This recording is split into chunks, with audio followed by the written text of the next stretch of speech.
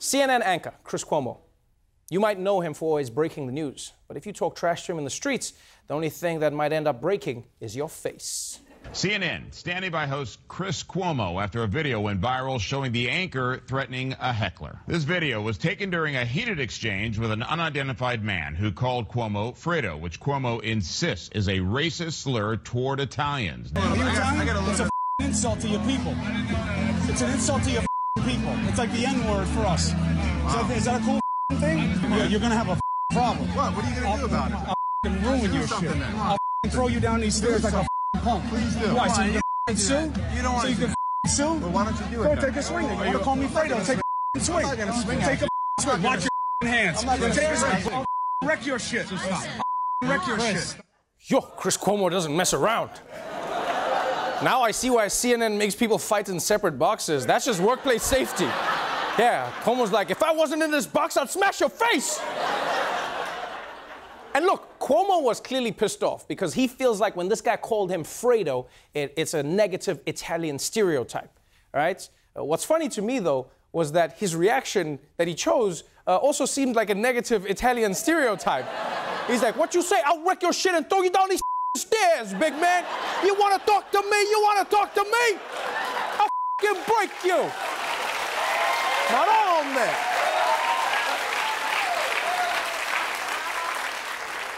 So, since this video went viral, there's a big conversation now over whether the word Fredo is a slur. Now, some are saying it's a reference to the dumb brother in The Godfather, okay? Because, like, you know, Cuomo has his brother, and then he's like the dumber one who's in the news and in entertainment. But some are saying it's also an ethnic slur. In fact, Cuomo himself claimed it's like calling an Italian person the N-word. Yeah. So to find out if that's true, we're joined by Roy Wood Jr., everybody. So, Roy, is calling an Italian Fredo the same as calling a black person the N-word?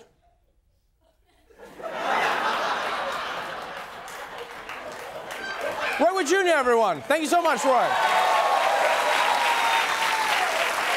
In other news, have you ever been to a stranger's house and seen things in their house that make you go like, wow, I would really get along with this person? Yeah, this story is the complete opposite.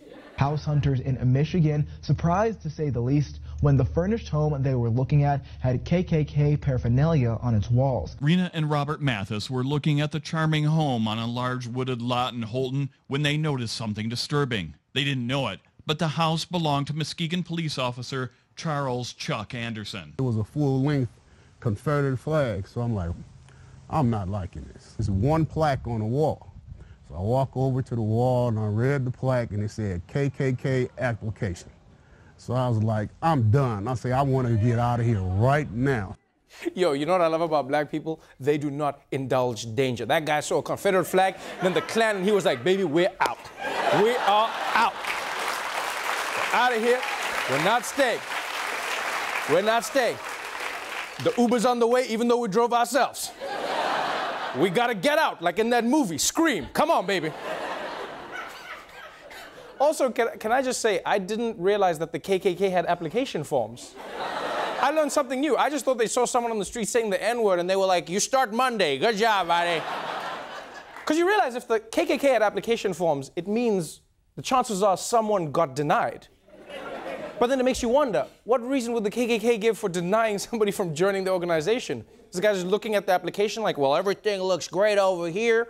A favorite song in Paris. Okay, yeah. I wish they would go to Paris. I agree with that. Oh, wait, hold on. No, it says that's a hip-hop song. I'm sorry, this is not gonna work. This is not gonna work.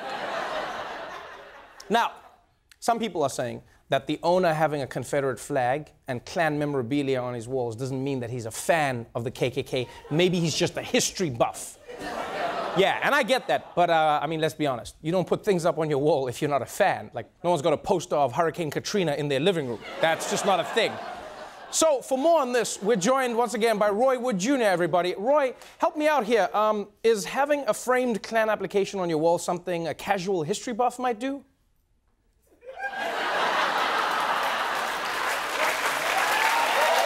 Roy Wood Jr., everyone. Thank you so much, Roy.